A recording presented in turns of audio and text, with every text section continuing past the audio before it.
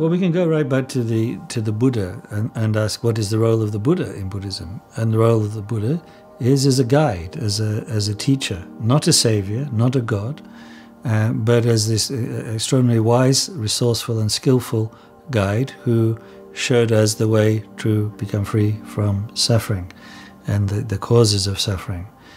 So if Buddha is the primary teacher, then in Buddhism, then the teachers we meet, our personal teachers, obviously cannot be any more than guides.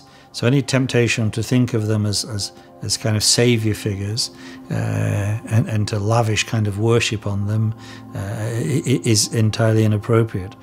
In a sense, the lama is a skilled craftsman, and we want to be learned in that craft, the craft of awakening compassion and wisdom. And he will impart to us, or she will impart to us, she will share with us the means of becoming learned, becoming skilled masters ourselves.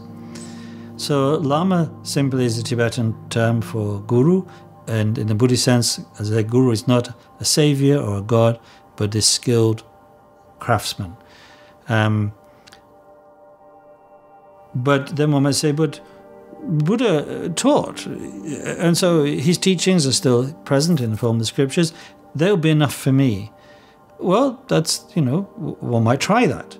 But practically speaking, it doesn't seem to work so easily, because precisely because one is unlearned as a beginner, one doesn't know which of the Buddha's teachings, and there's so many of them, Buddha being such a resourceful teacher, there's so many of them, as a beginner one doesn't know which ones to apply, where to start on this path, which are most appropriate for somebody like myself, and how to measure whether I'm making effective progress or not.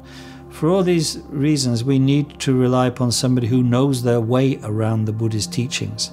And by the way, knowing the way around the Buddhist teachings doesn't just mean they have an intellectual faculty, an ability to kind of have the right opinions or the right kind of amount of facts about Buddhism, but it means they themselves have applied the teachings in their own lives and developed some of those qualities, which mean that we can feel the actual result, to at least some extent, of the teachings in our teachers, and that then gives us further confidence.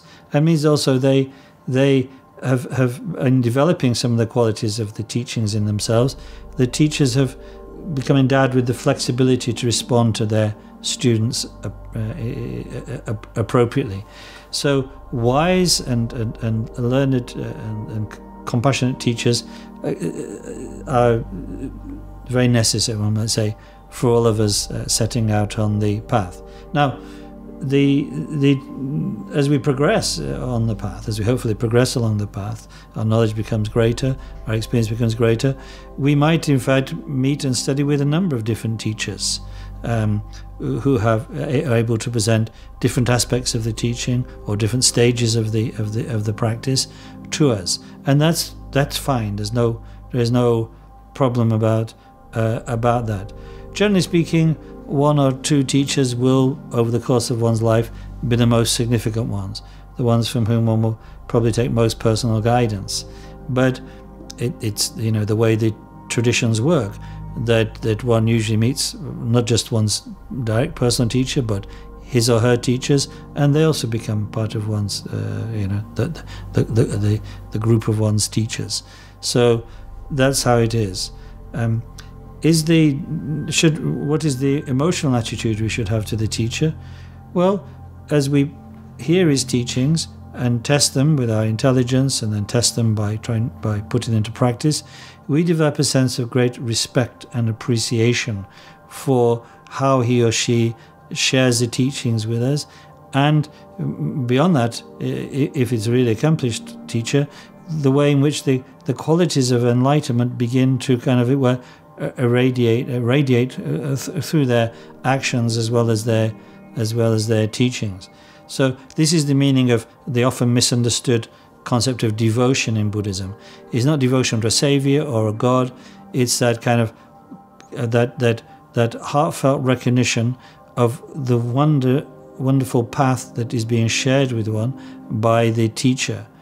But as Sakyapanda counsels, if somebody with the title teacher does not teach or act in accord with the teachings of the Buddha, then we should simply ignore them. And no matter what their status or title is, they're not for us. We should look away and walk away.